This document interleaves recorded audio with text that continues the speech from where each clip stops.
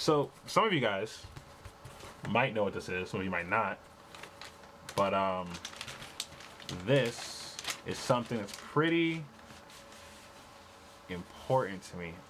Yo, oh man, listen, this is what I do it for. I mean, look at that. Look at that. Man!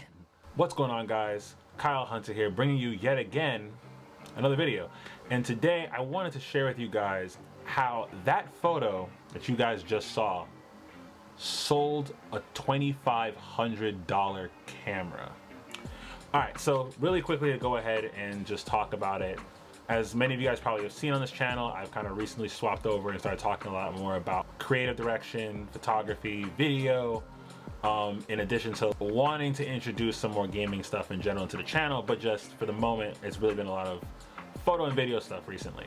I got my camera 2 months ago. If you guys didn't know, prior to that, I had shot exclusively on my iPhone. I was doing mobile photography, kind of getting the idea down of just like the basics of photography and learning it through that. So I'm telling you guys this stuff because it's a bit of a backstory and it's a bit of background information into how we come to be where a photo that I've taken sold a $2,500 camera. To answer really quickly, the camera that's in question here that was sold was actually the same camera that I'm shooting on, a Canon EOS R6. And a friend of mine sold it using that photo that you guys saw at the beginning of this video. And I'm gonna put it up again here on the screen in a little bit. But first, like I said, we'll go into the backstory really quickly.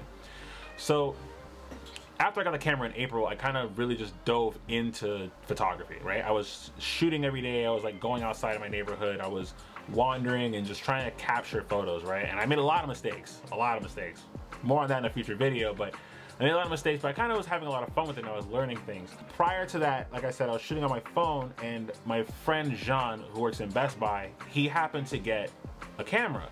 And earlier this year, me and him went to a convention here in Florida, went to Otaku Fest. We kind of took a couple bit of photos. And that was my first time kind of really messing around with the camera. Kind of as I just took pictures, like every picture that I took on his camera was, for the most part, awful. I think like the only good ones were the ones that I shot in like auto. And that's not saying a whole lot.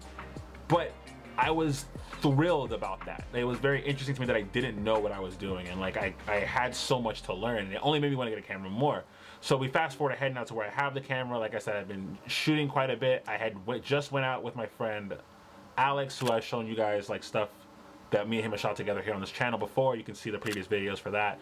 And shortly after shooting with him, I was kind of like, I was kind of getting like the hang of things. I was kind of understanding what I needed to do. There was a couple of mistakes that I was making, but I was getting the idea down of like my composition and the kind of shots that I wanted to get and the things I wanted to do. But that was like a street shoot.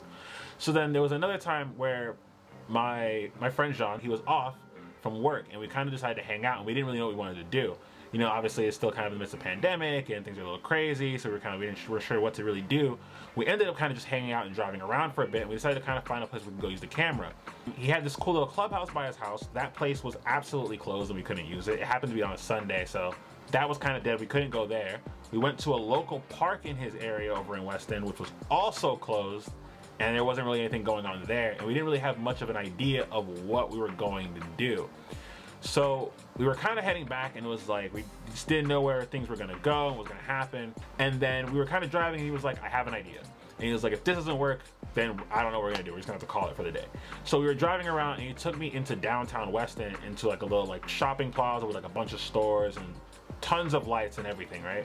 And it was fantastic. It was great. There was like barely any people. It was super like quiet, and we were out there and we were just shooting photos. Like we caught like some great reflection shots, just regular shots of just the scenery in the area, kind of just messing around, shooting photos. But what was really cool about it was that I saw the rain, and I remember when we first started like wandering around to look at the place and kind of get photos, and I remember I saw like the streetway, right? And it was like the street and there was this big clock tower at the end of it, and there was just the lights just leading to it, and the streets were wet. And I remember we were sitting down in the car and we were eating, and I was like, yo, it'd be so dope if I can get a photo of your car in this spot.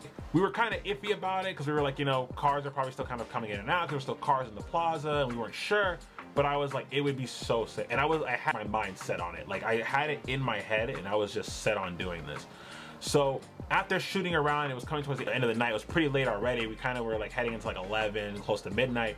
And he was like, he had to go. And I was like, listen, really quickly, let me get a shot of your car. We're gonna pull up in front of the clock tower. You're gonna just park the car, and I'm gonna hop out, shoot a couple photos, and then we'll haul out. You can just drop me off and do what you gotta do. And so he was like, we were still again like a little unsure because we had to be careful, we had to watch, we had to mind traffic. Like literally the first time that we did it, like a car came by and we had to back up and reposition the shot. But basically, like, he came in and he slid over and he kind of got the car kind of almost in the center. He didn't want to be blocking the way in case any cars were coming out. So we kind of had it. That's why if you see in this photo here, you'll see here that it was like a little bit off center, but he pulls in and he parks the car. And I literally hopped out immediately and I grabbed my camera and I set the settings as best that I could and I just started shooting. And I composed it as well as I could, and this was one of the shots that I got. And this photo to me means a lot because this photo was the first photo since I've had the camera that like I've taken that I was extremely pumped on. The street photo shoot that I did with Alex was cool. Some of the photos that I've taken but prior on this camera was cool and they were nice and it was fun and all that stuff. But this was a photo that like when I got home and like I looked at it, not even when I was in the car even, and I was going through the photos in my camera when I saw it, I was like, this photo is sick. This photo looks so dope. And I was super pumped on it. I remember I got home and like I pulled the photos off. I took the SD card, put it in my MacBook, and I just pulled the RAWs off and I threw them into Lightroom and I was editing these photos. There's a couple of them that I've taken, there's a couple of them that are pretty cool that I liked, but this was the photo. And I took it and I was messing around with it and just kind of tweaking it. I've posted this photo probably like 3 times on my Instagram in like different photo sets because it's just that cool of a photo to me that I like. And I remember that I shot it, I had it edited, and there's like another version of this exact photo, but what this photo has that the other one didn't is the lights. There was just a flare on the lights that I caught it at like this right angle where it just looked so good. And it's not like that in the other photo, it's much more subdued, and I liked it just that much more because it was such like this big like kind of flare cinematic look. And this is a normal car. This is a 2021 Toyota Corolla, and it just looks so sick. After that, I remember I sent him the photo and he was like, he was impressed. You know, I made his car look like a sports car. And I was like, yeah, that's the vibe that like I got from it. And that was the thing that I got from it. Like the thought in my mind was like with the rain hitting the car, the reflection of the lights, like this looks like a car that's about to just absolutely rip down the street and take off. You know, it looked so good to me. And the way that the rain had like just the lights reflecting off of the street, it just, everything came together in that photo. So fast forward ahead now, I sent him a copy of that photo because I was like, you know, it's my friend, I took that photo of his car, I wanted him to have it. And it was funny, so he called me one day and we're talking on the phone. He told me, he's like, Kyle, I sold an R6 with that photo you took. And I was like, what do you mean? And basically what he tells me is that a customer came into the store and they were looking for a camera to do, you know, like some photography and a bit of like professional work, I'm assuming, or just even if it was like just to be like casual for themselves. But they were really kind of into photography and they wanted a really good camera that they could take good photos and videos with. So they were kind of in the store, like I said, he works in Best Buy, they're kind of in there looking around, he's talking with them, trying to help them out. And he ends up kind of like talking with them about the R6. And they're looking at it, they're looking at the price of the camera probably, and they're kind of like, you know, they weren't super sure which way they wanted to go with it.